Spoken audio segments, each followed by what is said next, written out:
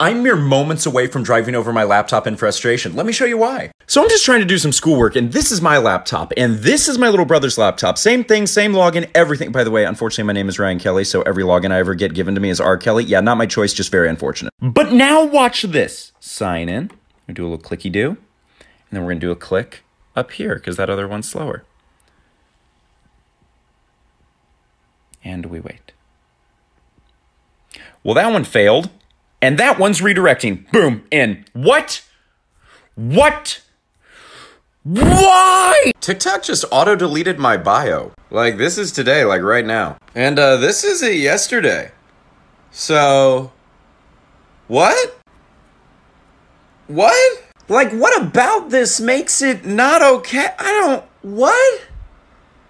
What? Here are my favorite bios I found on dating apps. Some scary, some awesome. Here we go. Y'all, this is a person who's drinking from this mug in their first picture. And like, wake up, check. Do good is not checked. That is concerning. This person confused being an edgelord with common sense. The chillest person with absolutely no chill. That doesn't make any sense at all. If you love pizza, can make a burger, and aren't a freaking liar, will probably get along great.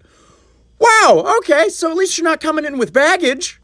I am a high school ceramics teacher just trying to get off these dating apps before a student finds me here. That is both honest and hilarious. This one might be on me. I don't know what bully mom means, but that sounds just like your mom that teaches your kid how to be great bullies. And that doesn't sound great. And then there's this one. Just the whole bio is no sex before marriage.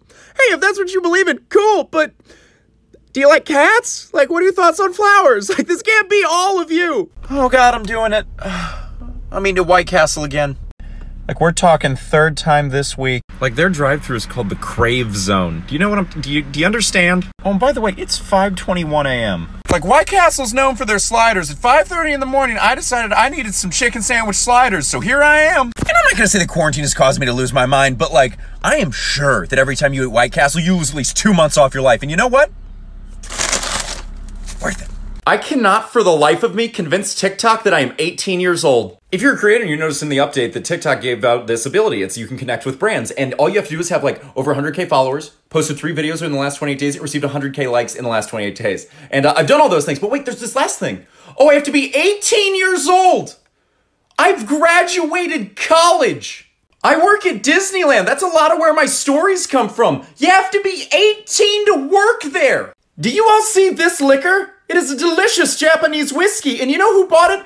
Me! I did! By myself, with my ID that says I'm over 21! So TikTok, I may not speak for the brand or the company, but I do speak for my age, and I am over 18 years old, so get it together! Hey Jason, can I get a high five? No. What about a little one? Fine.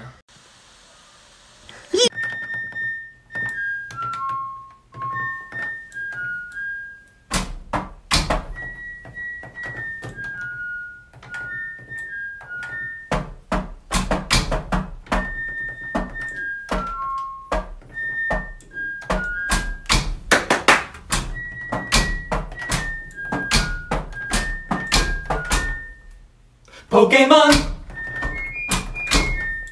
Oh, I almost killed you, Ryan. That's okay.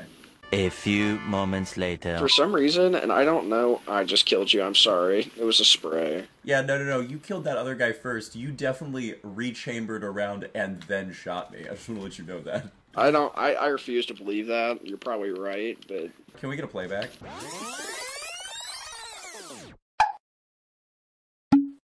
12 seconds later. I just killed you. You didn't. There was no one else around. You just shot me. You shot me and only me.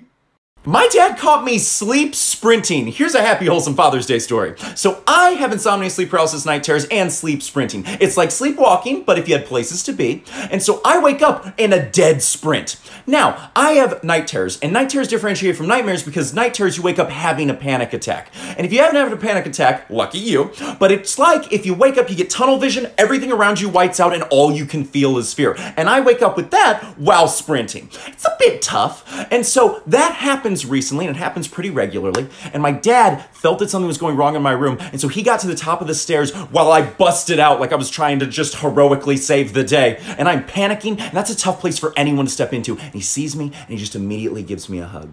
and it immediately calms me down. He's been the only person that's ever been able to do that. And I'm so thankful for my dad. And I hope everyone else who's got father figures and people in your lives that are surrogate fathers, I hope you have a really wonderful Father's Day.